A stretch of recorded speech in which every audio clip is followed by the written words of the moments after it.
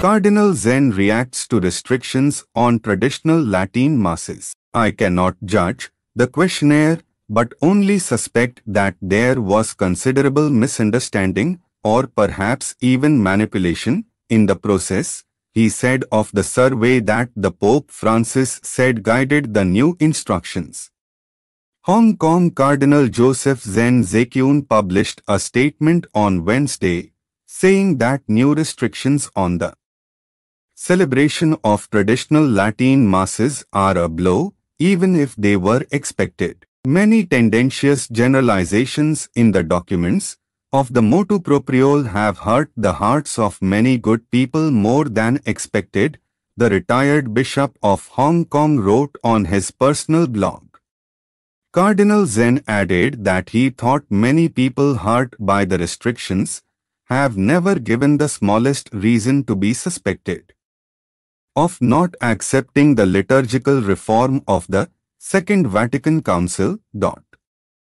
On 16th July, Pope Francis issued the Motu Proprio Traditionis Custodes, Guardians of the Tradition, making changes to his predecessor Benedict XVI's 2007 Apostolic Letter Summarum Pontificum, which acknowledged the right of all priests to say Mass using the Roman Missal of 1962. Mass according to the 1962 Roman Missal is also referred to as the extraordinary form of the Roman Rite, the Tridentine Mass and the traditional Latin Mass. With Traditionis Custodes, Pope Francis said that it is now each bishop's exclusive competence to authorize the use of the extraordinary form of the Mass in his diocese. Since the Motu Proprio's promulgation, some bishops have said that priests may continue to offer the traditional Latin Mass in their dioceses, while others have banned it. Last year, the Vatican's doctrinal congregation asked the world's bishops to report on how Summarum Pontificum was being applied in their dioceses through a 9-point survey. In June, Cardinal Zen described rumors about possible developments to Summarum Pontificum as worrying news. Cardinal Zen wrote on his personal blog on 12th June, "I am not considered an extremist of this liturgical form, and that I worked actively, as a priest and as a bishop, for the liturgical reform after Vatican II, also trying to curb the excesses and abuses.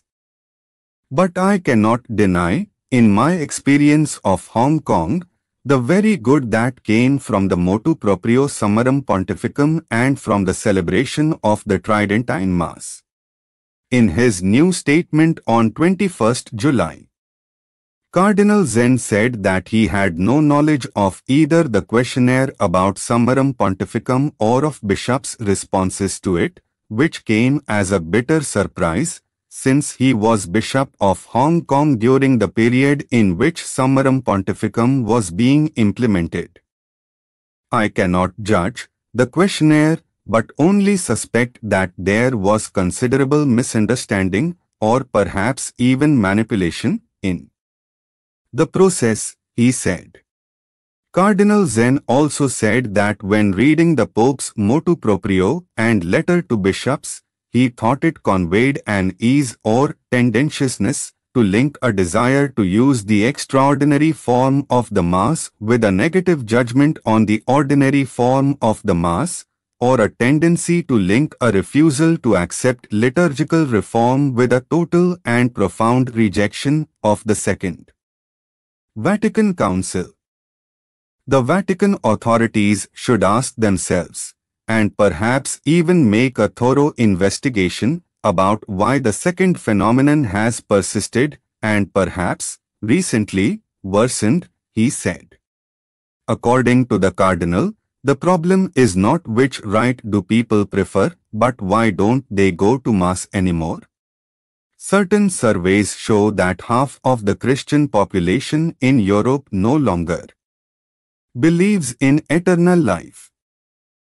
Certainly we do not blame the liturgical reform, But we just want to say that the problem is much deeper, he continued. We cannot evade the question, hasn't formation in the faith perhaps been lacking? Hasn't the great work of the Council perhaps been wasted?